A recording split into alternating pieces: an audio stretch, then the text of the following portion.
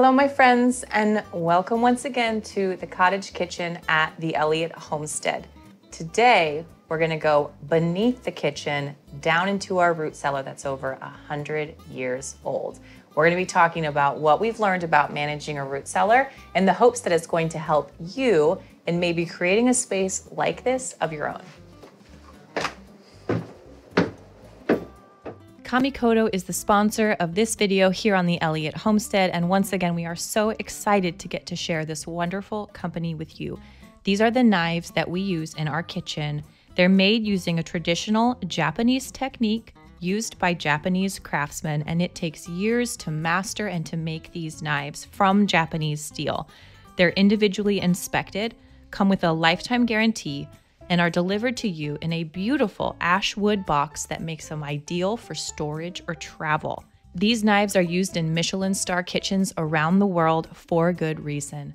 They're so incredibly sharp and so wonderfully well balanced. Kamikoto has been kind enough to offer Elliott Homestead viewers a discount, so visit kamikoto.com/The Elliott to get $50 off your purchase of Kamikoto knives.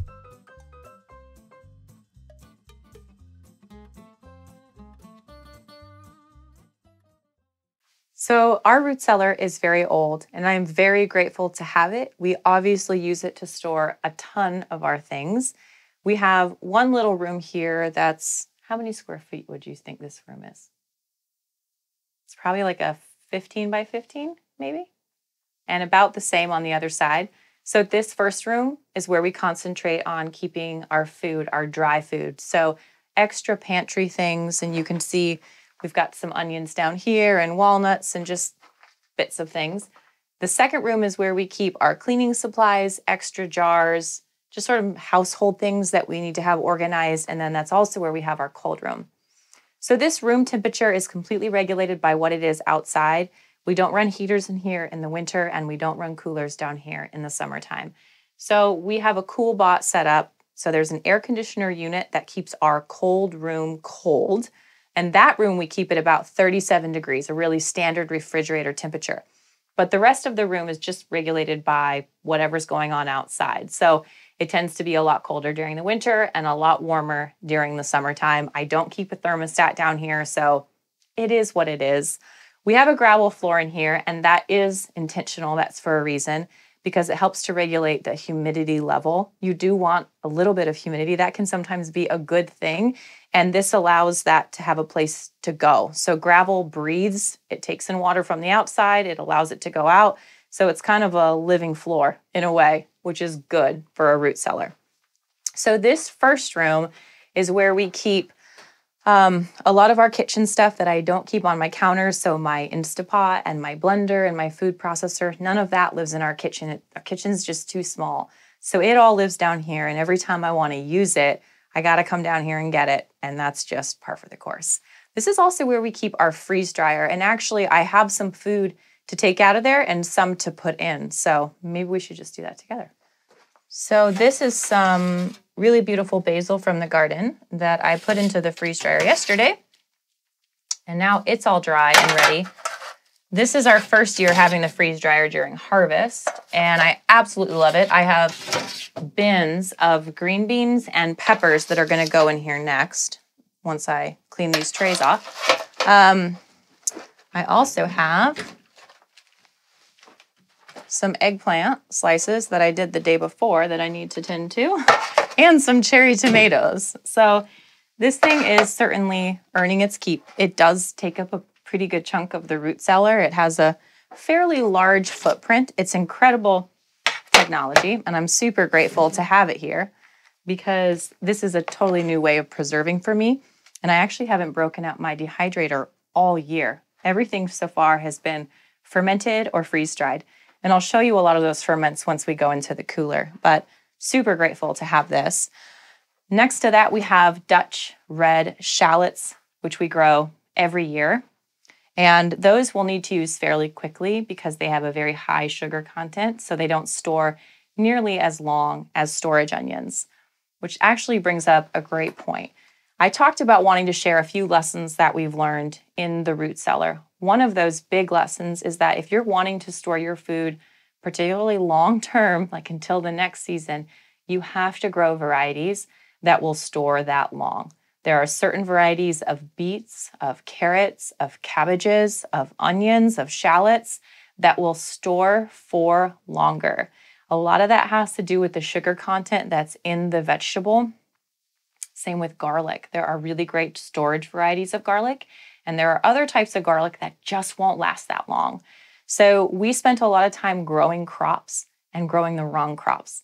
And then when we put them down here to store them for the winter season, they would go bad because not all crops are created equal. Not all varieties are created equal. You really need to select the ones that say good for storage. Because if you're going to go to all that work, it's really disappointing to have it go bad at this stage of the game. These Dutch red shallots usually last about 4 or 5 months, which is pretty good, but also I just need to be intentional about using them up. These onions behind me here are Walla Walla onions, which again, they're not a storage onion, but I love them so much. They're so sweet and so wonderful. And I use a lot of onions in preserving food, whether it's salsa, tomatillo salsa, quick pickles, that kind of a thing. And so I like having some onions that I can use fresh, but I keep them separate. So my fresh eating onions are behind me, and this reminds me, use these first. And then in the second room, I have different varieties that I've grown for storage, and those will actually store down here for almost an entire year. So I don't want to use those ones until I absolutely have to. So as you're developing your root cellar, you really need to make sure that you've organized it in a way that says, make sure you use this first and make sure that this variety is what you're actually trying to achieve. So this is kind of where I keep a lot of my overflow of canned things. I actually don't can a ton. I ferment and I freeze dry a lot more than I can, but I still put up a lot of jams and jellies, and I'm going to put a link below the video to my honey sweetened jam recipe that I use for all of these.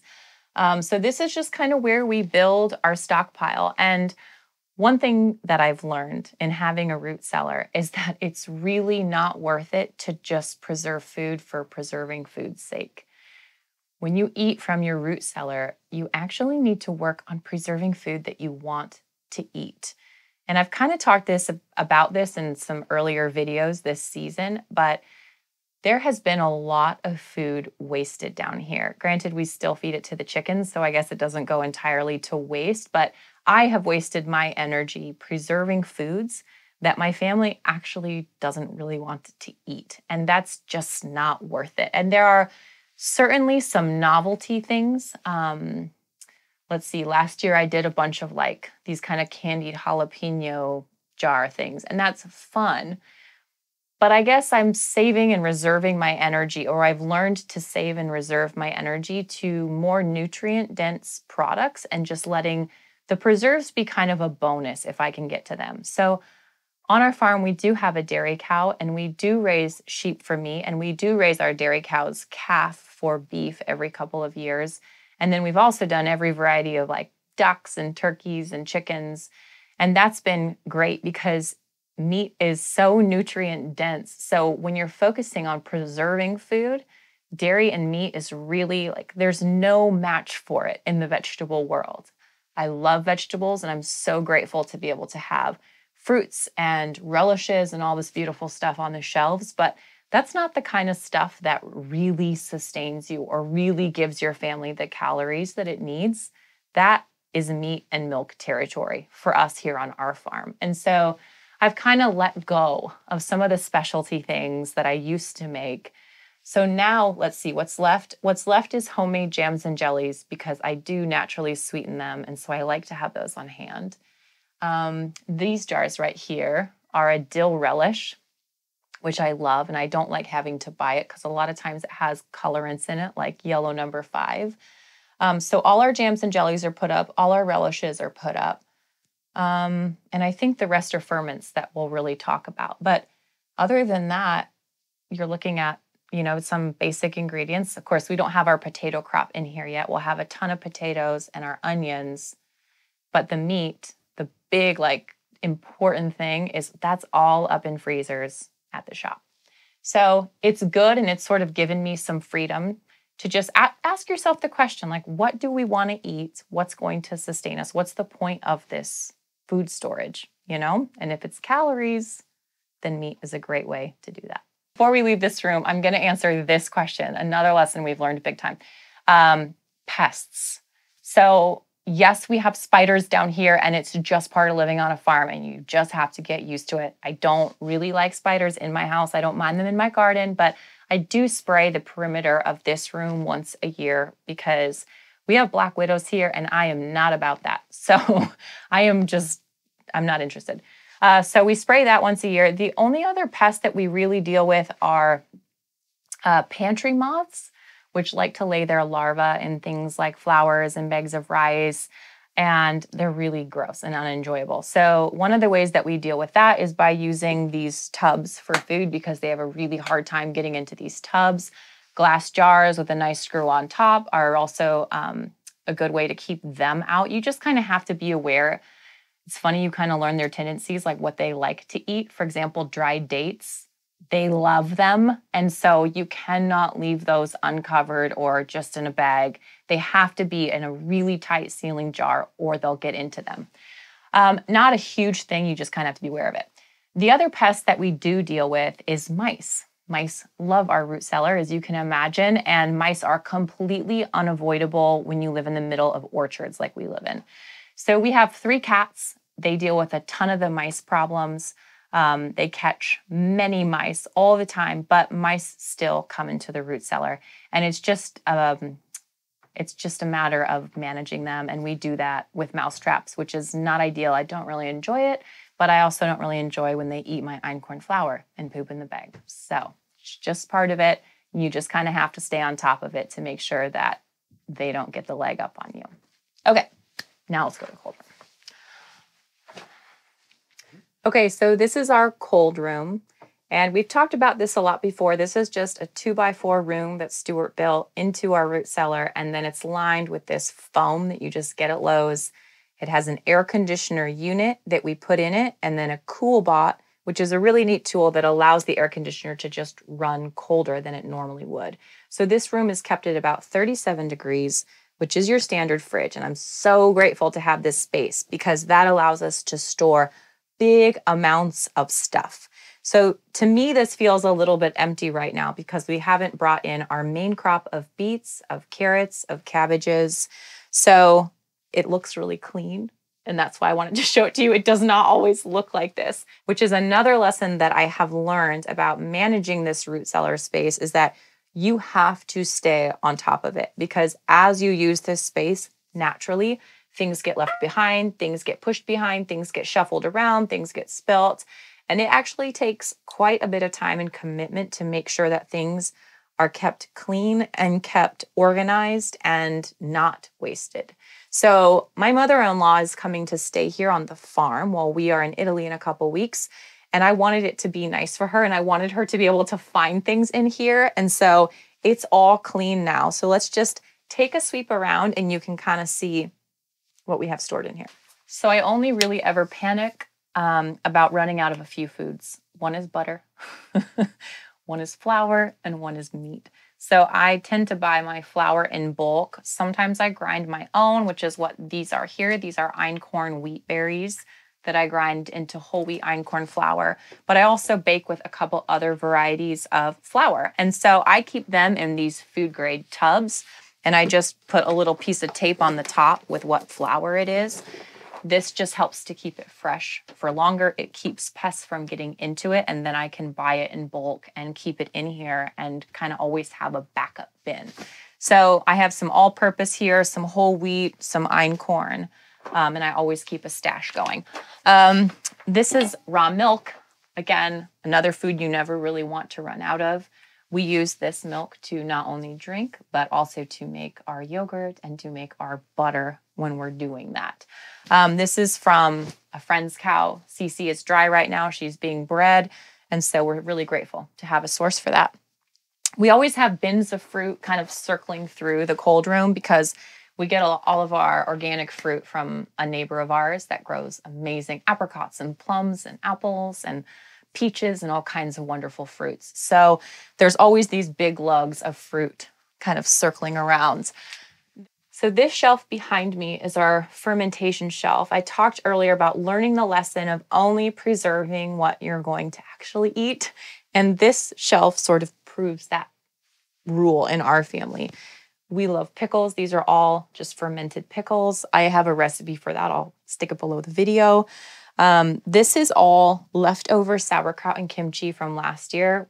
I can grow pretty good cabbages. We had an amazing crop last year.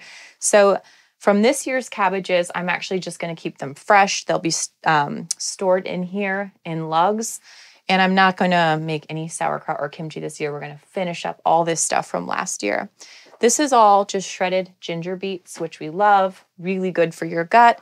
And then tomatillo salsa, which is my favorite salsa that's also fermented, and then some pickled garlic scapes. So it's actually pretty basic, the things that we're making. It's a few things done over and over and over again, but these are the things that we actually eat, and I am not interested in wasting any time or energy in the garden or in the kitchen.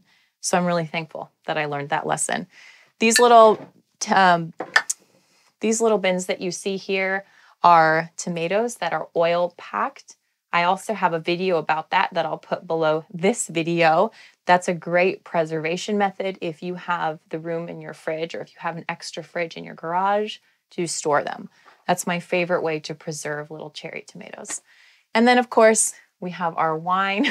We always keep stocked up on our cheeses and yogurts. Oh, I also am kind of afraid of running out of fat. So I mentioned butter, but I'm also afraid of running out of tallow. So this is a really great tallow that I get from Azar, and I buy a little bit every month when I do my order, and I just keep a stash up there, and that's a cooking fat that I use all the time.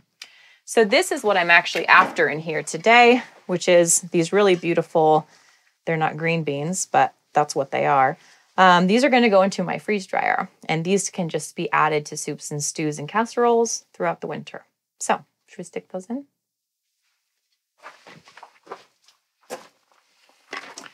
So I mentioned having to just sort of submit to the idea that you need to keep spaces like this clean, because when you use them, they get messy, especially when food is involved. So this is the second room of our root cellar. This is a smaller room. Maybe it's a 10 by 10 room. And I dream of the day when these are all like gorgeous built-in shelves that go from floor to ceiling and there's no space wasted, but that's not the case for now. For now, this is kind of where we keep paper products and a lot of our extra pieces, which is something else that I have learned about having a root cellar, is you have to have a space for kind of the not pretty stuff, because this is stuff, you know, the canning lids and the jars and the Tupperware and all the cleaning products and the empty jars that you're constantly shuffling through. You have to account for that and allow it to have its space, or it will completely overrun your root cellar. So the way in my mind that I can kind of keep that organized is just to put it in its own separate space. And then when I need clean jars or when I need canning lids or any of my special equipment, I know exactly where it is. I try not to keep food in this room, just to keep it separate in my mind, but we had a really incredible onion harvest. We ended up with over 500 pounds of storage onions. So they sort of overflowed into this space, which is fine. We'll sort of just shuffle them into the next room as we eat through those fresh eating ones. But again, super grateful for this space. It's not the prettiest space, but it definitely serves a good purpose. So these foods from the freeze dryer are going to go into glass jars that are nice and tight and sealed up here on these shelves. I love the way that they look in jars, because I really do even cook first with my eyes. And of course, you want your food to look nice. So I'm going to go upstairs and get these into jars, get them into storage, and get the freeze dryer running with that batch of beans. I hope that our little tour through the root cellar has inspired you as you're kind of going about this preserving season and storing up all these beautiful crops that we have available to us this time of year. If you have more questions, just leave them in the comments below, and we'll see you next time. Cheers.